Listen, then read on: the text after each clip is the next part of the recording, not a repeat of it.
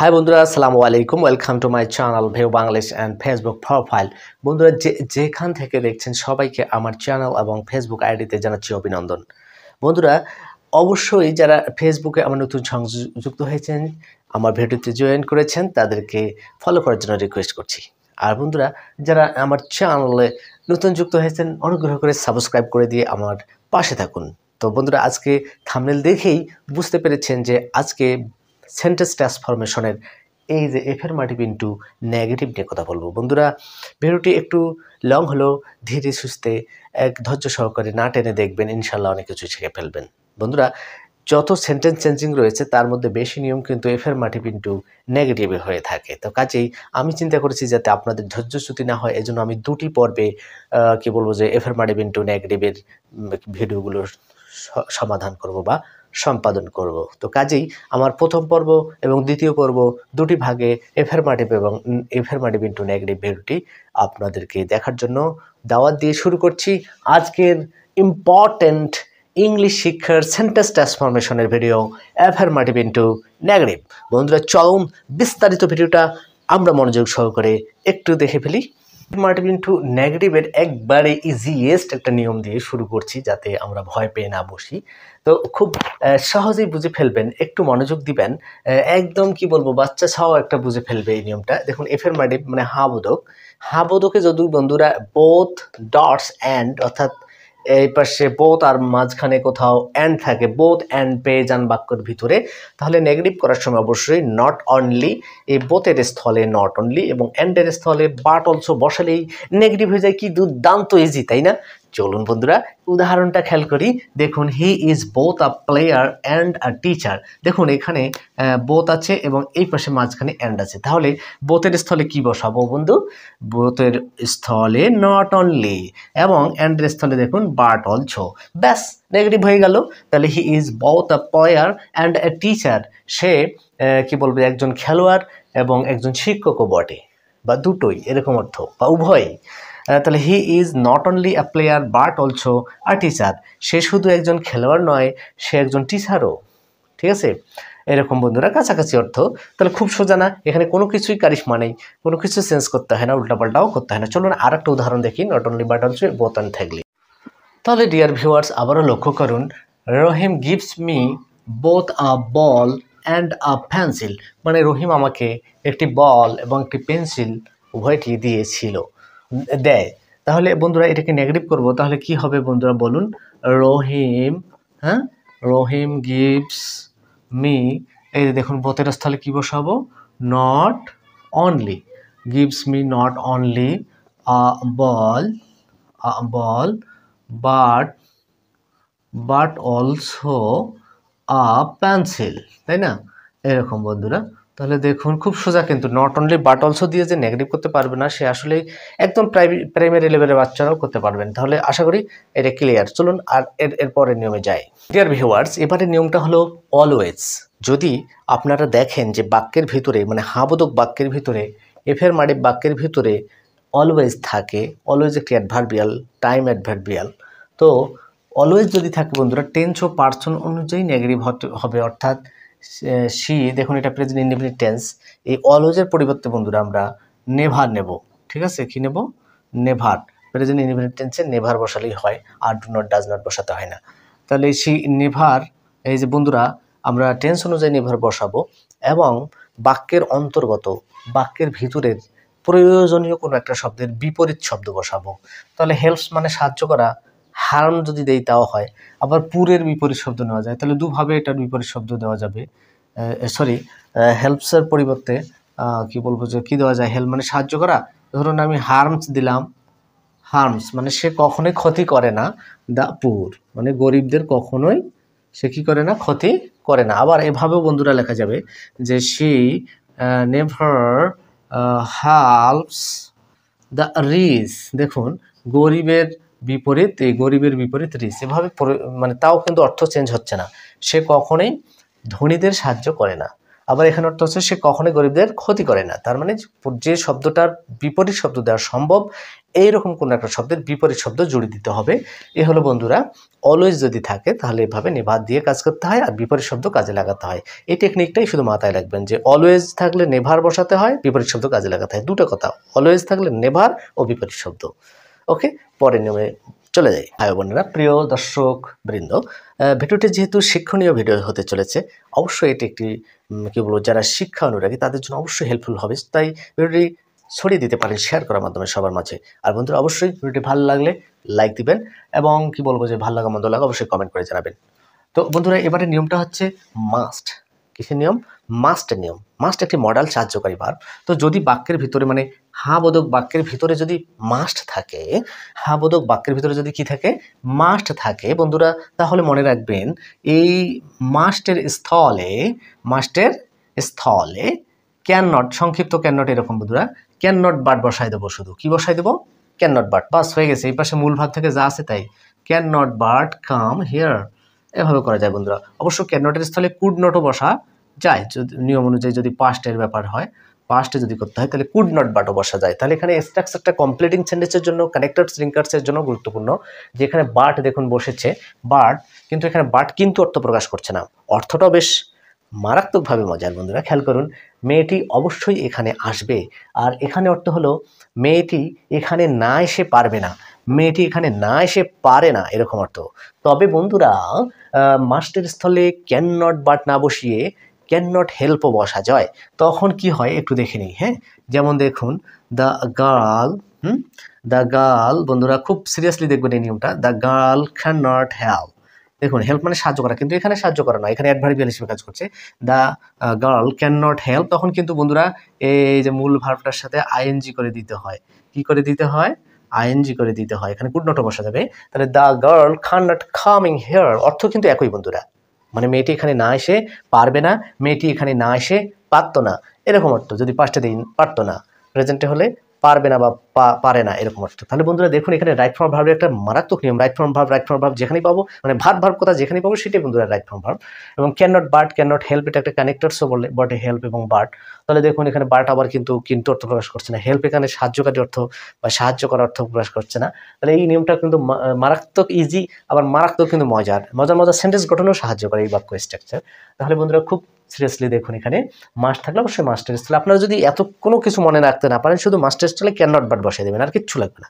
মাস্টের স্থলে কি বসাবেন? Can not but. কিন্তু এগুলো বললাম কেন? এগুলো আমরা আরও বিশদভাবে জানার জন্য তুলে ধরলাম। তাহলে আশা করি মাস্টের ব্যবহারটা আপনারা বুঝেছেন। এখানে কিন্তু বিপরীত শব্দটা তো কিচ্ছু লাগে না, শুধু ভার্বের মার্ক আছে। মাস্টের পরে যদি ক্যান নট বাট বসাই তাহলে ভার্ব চেঞ্জ হয় না, প্রেজেন্ট ফর্মে থাকে। কিন্তু ক্যান নট হেল্প বসালে ভার্বটার সাথে অবশ্যই আইএনজি করে দিতে হয় মূল ভার্বটার সাথে।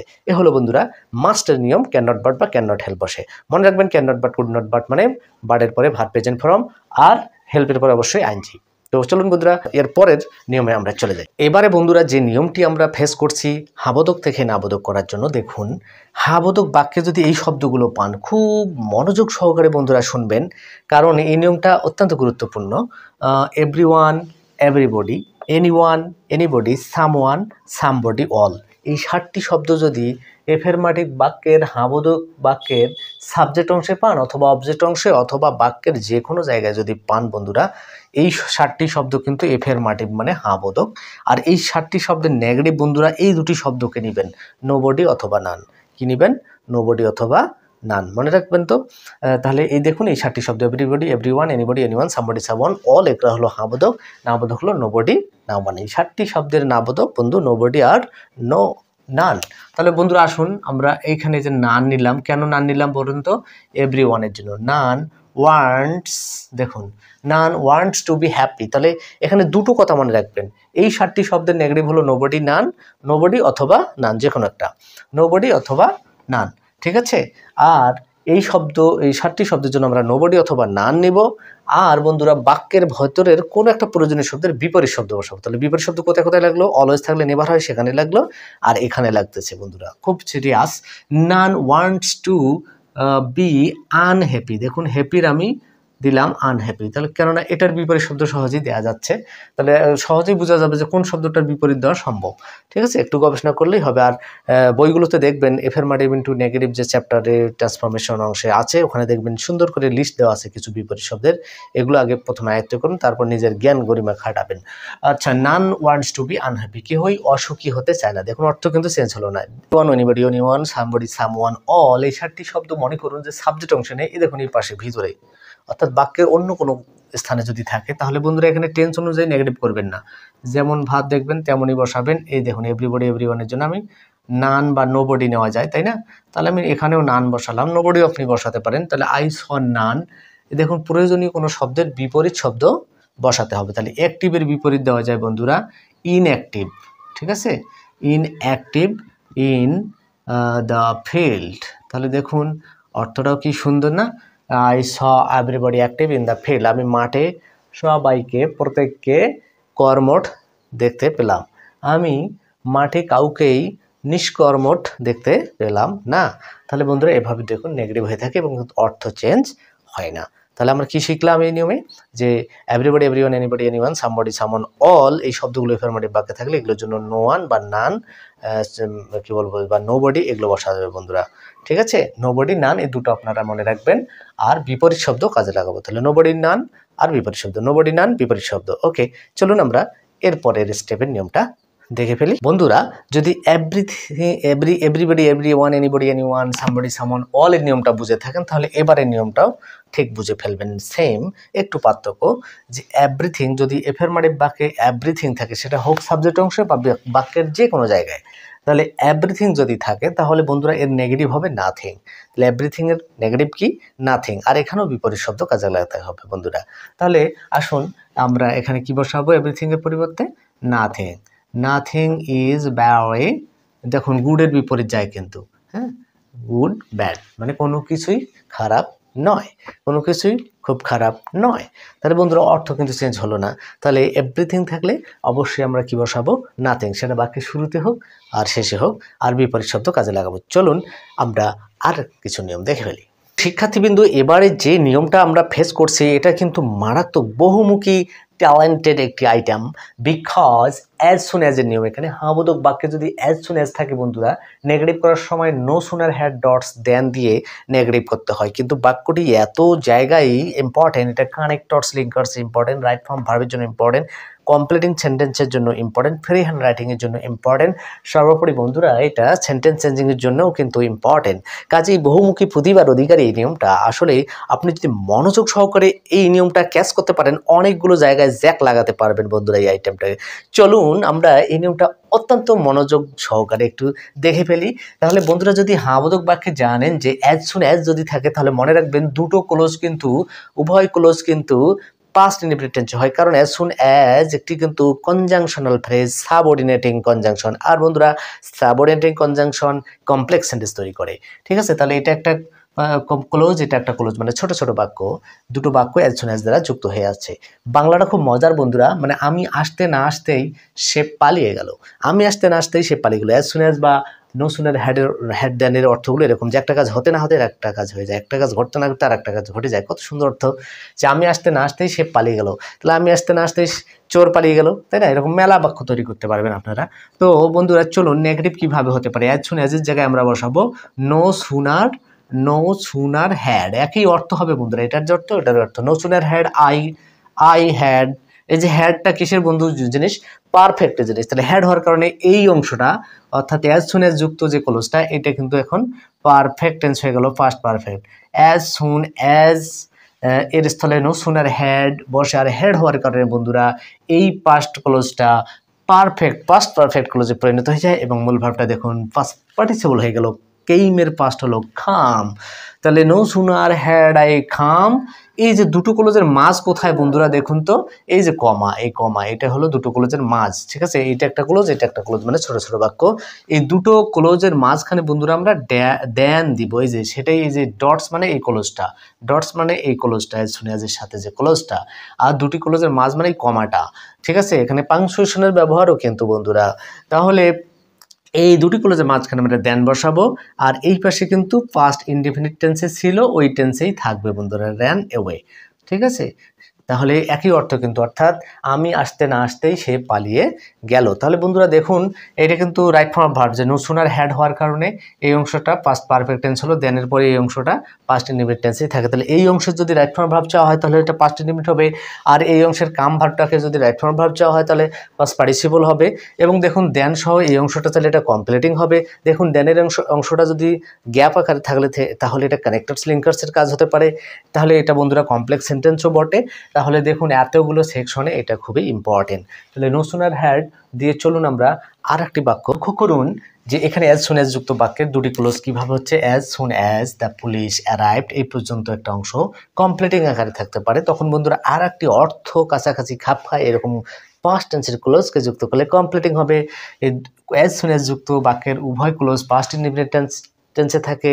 এটা রাইট ফর্ম ভার্বের জ্ঞানের জন্য গুরুত্বপূর্ণ। এটা কানেক্টার্স অ্যান্ড লিঙ্কার্স, দেখুন as soon as connectors linkers. তাহলে আসুন আমরা নেগেটিভ করি। অ্যাজ সুন অ্যাজের জায়গায় কি বসাবো বন্ধুরা, no sooner had, R had হওয়ার কারণে এই ক্লোজটা কী হয়ে গেল বন্ধুরা, পাস্ট পারফেক্ট হয়ে যাবে। The police arrived, the police arrived. আর দুটি ক্লোজের মাঝখান কোনটা বন্ধুরা, এই পাশে জায়গা না হওয়ার কারণে আমি কমা দিয়ে এই ক্লোজটা পরে রেখেছি। তার মানে এই সেন্টেন্সের অংশ, দ্য থিফ ডিসঅ্যাপিয়ার্ড, মানে পুলিশ আসতে না আসতেই চোরটি অদৃশ্য হয়ে গেল, ডিসঅ্যাপিয়ার্ড। তাহলে অ্যারাইভড, দেন দুটি ক্লোজের মাঝখানে কি বসাবো, দেন, no sooner had then the thief. তাহলে এই অংশটা কি হবে বন্ধুরা, পাস্ট ইনডিফিনিটেই থাকবে, তাই না, ডিসঅ্যাপিয়ার্ড। ঠিক আছে, তাহলে অর্থ কিন্তু একই বন্ধুরা। তাহলে আজকে আমরা কি শিখলাম, অ্যাজ সুন অ্যাজ থাকলে নো সুনার হ্যাড দেন দিয়ে নেগেটিভ হয়, এটা মারাত্মকভাবে রাইট ফর্ম ভার্বের জন্য ইম্পর্টেন্ট, কমপ্লিটিংয়ের জন্য ইম্পর্টেন্ট, কানেক্টার্স অ্যান্ড লিঙ্কার্সের জন্য ইম্পর্টেন্ট, রাইট ফর্ম নতুন নতুন সেন্টেন্স বানার জন্য ইম্পর্টেন্ট, সেন্টেন্স চেঞ্জিংয়ের জন্য ইম্পর্টেন্ট। একটা দারুণ একটা মারাত্মক নিয়ম শিখলাম বন্ধুরা। তো আজকের ভিডিওটি এখানেই বন্ধুরা শেষ করছি, কারণ ভিডিওটি লম্বা হয়ে যাচ্ছে। পরের পর্বে আপনারা এফার্মেটিভ ইনটু নেগেটিভ বিস্তারিতভাবে আরও যে নিয়মগুলো বাদ পড়ে গেল সেগুলো দেখতে পাবেন। সেই ভিডিওটি দেখার আমন্ত্রণ জানিয়ে আজকে যারা এতক্ষণ পর্যন্ত ধৈর্য সহকারে ভিডিওটি দেখলেন সবাইকে ধন্যবাদ জানিয়ে, আর বন্ধুরা হ্যাঁ, যারা এতক্ষণ পর্যন্ত ধৈর্য সহকারে দেখলেন অবশ্যই ভিডিওটি অনেক শিক্ষণীয়, কাজেই ছড়িয়ে দিবেন শেয়ার করার মাধ্যমে। এবং আমার চ্যানেল আইডিতে নতুন হয়ে থাকলে অবশ্যই সাবস্ক্রাইব করবেন এবং ফলো করে আমার সঙ্গে থাকুন, চ্যানেলের সঙ্গে থাকুন, আইডির সঙ্গে থাকুন। Thank you so much for watching. Allah Hafiz.